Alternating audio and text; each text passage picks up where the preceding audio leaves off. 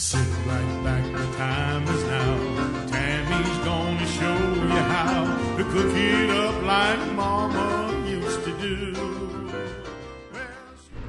Hey y'all, it's Chris and Tammy with Collardvalleycooks. Today we're making red beans and rice with some delicious hot swaggerty sausage, and I'm gonna tell you, it's some good stuff. All right, I've started with half my onion. I have cut off not the root side, the other side, and you want to keep the root side on so that it clings to each other. And then when you cut it, you want to kind of cut it at a diagonal down the onion, and that way you don't have to make a slice through the middle. You know, you don't have to go this direction. And then you just chop it. And then when you get to the end, I'll show you how you cut the rest of it up.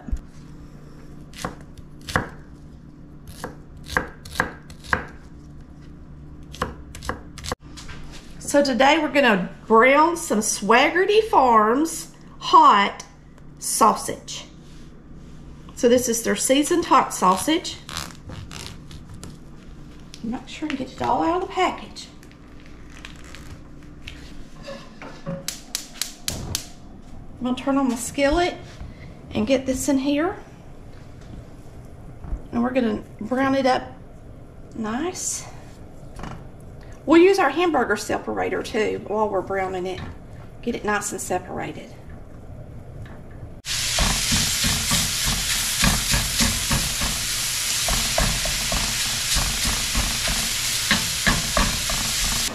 Okay, this is our soaked red beans, and they do need to be covered with water. Make sure they're good and covered before you soak them overnight. And I didn't put anything in these beans. There's no salt, no bouillon, nothing. And that's how I was able just to, you know, let it soak on the countertop, on top of the stove overnight. And we're gonna pour this into our crock pot bag. And I'm making these, you can tell, it's got all the good stuff in the bottom. I'm gonna rinse it out and put a little bit of it in here. That's the good stuff in the bottom. You want it too. All right, so what you're gonna do now is we're gonna cook these in the crock pot. And if it's in the winter time, of course you can get out your Dutch oven and let it heat up the house while it's cooking on the stove. But since it's summertime, we are going to make it in the crock pot today.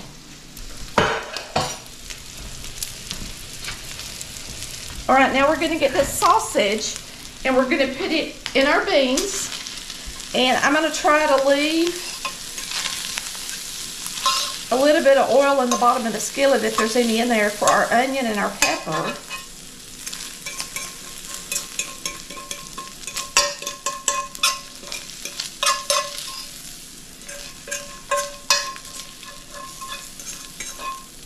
Well, there's really not gonna be much, but that's okay. That's even better because then you don't have to worry about draining it. So there's not a lot of fat on this sausage, you can tell once it comes out of the skillet how it looks.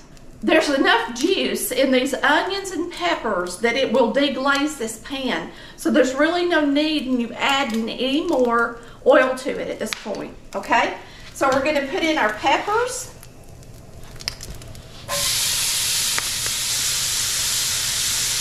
So I've let those sit there for a minute, and then we're gonna start moving them around, and they're gonna get all those juicy bits off the bottom of the skillet and go into our red beans. And boy, is it gonna be good over some delicious rice. We'll start up that rice, but it only takes it about 20 minutes. So we'll start up the rice before we eat supper. This is something you can do during the day in the crock pot.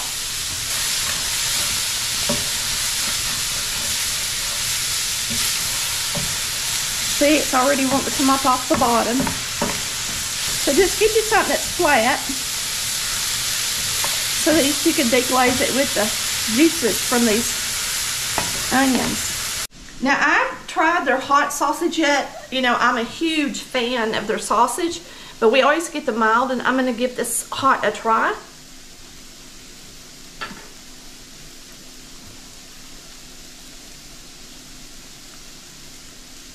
It's delicious. It's just the perfect amount of heat. It's not too hot to burn you up, but boy is it good. Y'all are going to love Swaggerty sausage. If you don't know where to get it, you can go online and order it direct from them, and they'll ship it to you frozen. So there's also a link on there where you can find out where it's sold locally near you. So take a look at that today. We're going to put in a clove of garlic. Of course, it's optional, but now I'm even going to put mine through the garlic press to give it a good, strong flavor of garlic. Now look, if y'all want it to be really hot, like Louisiana style, hot, you might want to add some Tabasco or hot sauce, whatever you like, your favorites. Let's get these peppers and onions in here. It only took a minute to do that because I didn't add any oil or nothing to it. Well, that looks good, don't it? So now it's got the garlic in there, and we're gonna mix it up good with our beans. So make sure those beans get that good flavor in them. So I'm gonna put about a tablespoon of beef bouillon in here. We're gonna stir it up, and then I'm gonna taste it and see if I need to add another teaspoon of salt, because it just says salt to taste, and we want to make sure and get enough salt in these beans. The sausage, of course, has salt in it, and it tastes really good, but the beans have to be salted too. Yeah. I'm going to put in a teaspoon of salt,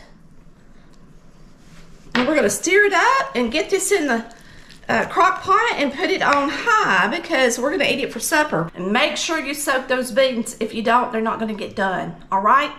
We'll see y'all when we get ready to put our rice together for our red beans.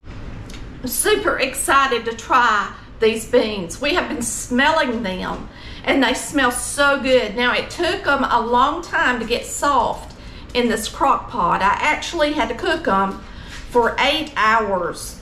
And it may even take longer according to how long you soaked your beans. So what I did is I actually picked this up last night. I let it cool down.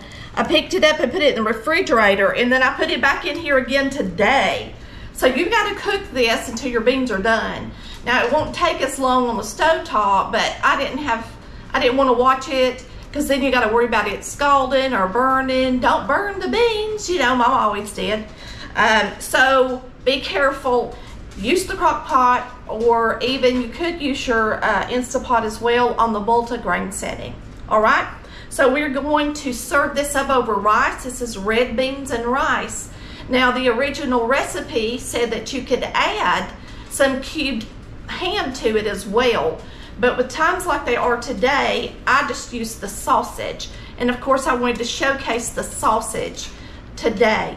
But if you get that ham, buy one, get one free. Lots of times that diced ham is buy one, get one free. This is a good meal to feed the family. And hopefully you can get your hands on some Swaggerty sausage, because it tastes so good. Now, I made some rice, and I toast my rice in a little bit of olive oil, lightly toast it before I add the water. And it makes it nice and separated like that. It just makes a really pretty rice. But you don't have to rinse it or anything.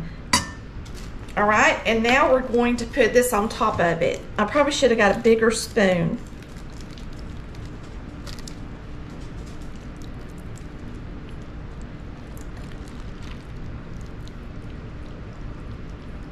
And then we'll put some juice in it. You want plenty of juice in it as well. Okay? Don't that look good, y'all?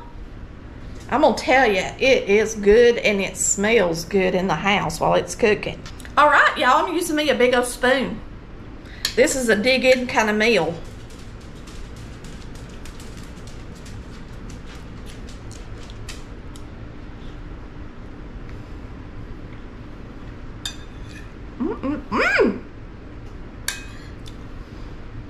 That's just some delicious, no kidding. No kidding, that is just delicious. It's so comforting, and it's kind of like chili, but it's not. It's really different, but absolutely delicious. I've made red beans and rice before, but I haven't used the Swaggerty sausage, and I'm gonna tell you, boy, does it make it taste good, don't it, Chris? Delicious. And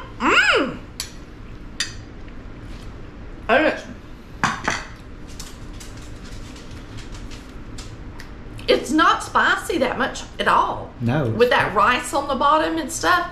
Like if you just eat it by itself, it's a little spicy, so it's really good on a hot dog. Or it would be really good on a baked potato. So I know it makes a lot, but take it and package it up in little serving sizes and pull it out of the freezer and use it for baked potatoes and hot dogs. And I can't think of anything else. Can you? A burrito? It'd be good in a burrito even. It would be it's just delicious. I'm not kidding.